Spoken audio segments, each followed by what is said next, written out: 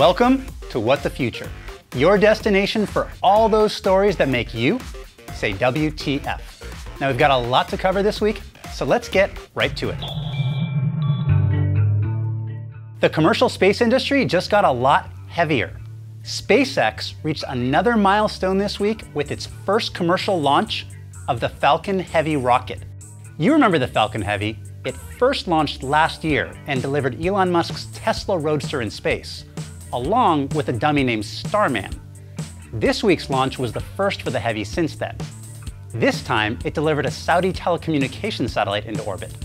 But maybe more significant than the payload was the landing. This time, all three boosters successfully hit their marks during landing. The core booster hitting the drone ship floating in the Atlantic, while the two rocket boosters returned to Cape Canaveral. Yes, the camera on the drone ship did lose signal right before the core landed, so conspiracy theorists, comment away. Last time, the core booster missed the drone ship and splashed into the ocean. The boosters on this week's launch, by the way, were an upgrade for Falcon Heavy.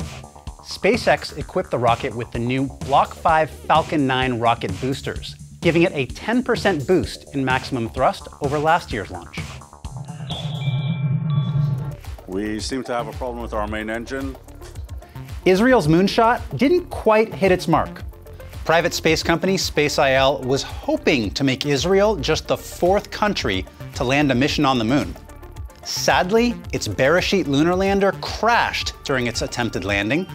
The main engine cut out unexpectedly. That prevented the Beresheet from slowing down in time to soften the landing, though it did manage to send back this selfie during the approach. Now, even though SpaceX won't be exploring the dark side of the moon anytime soon, give them the award for looking at the bright side.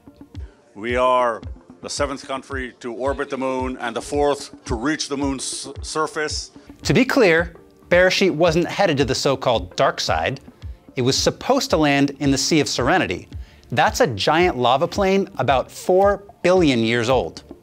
If it had been successful, SpaceX would have been the first private group to set a lander on the moon. All right, this is the part of the show where the science I tell you about reminds you of a Hollywood blockbuster, and we all start envisioning a dystopian future.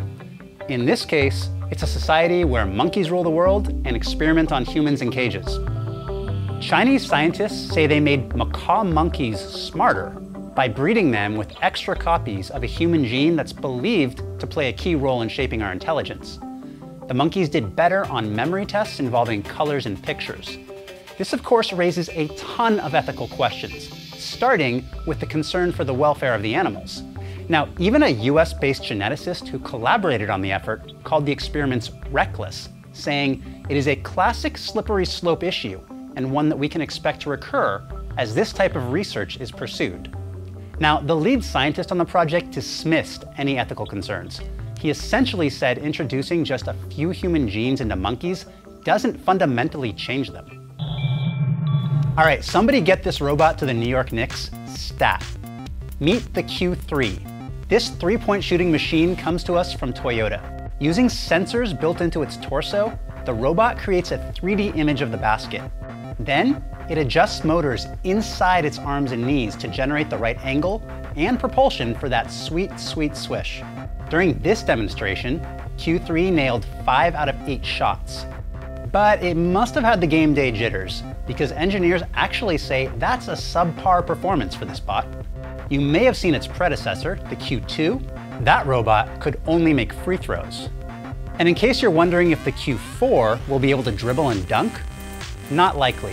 Scientists say that is about 20 years away. All right, what made you say what the future?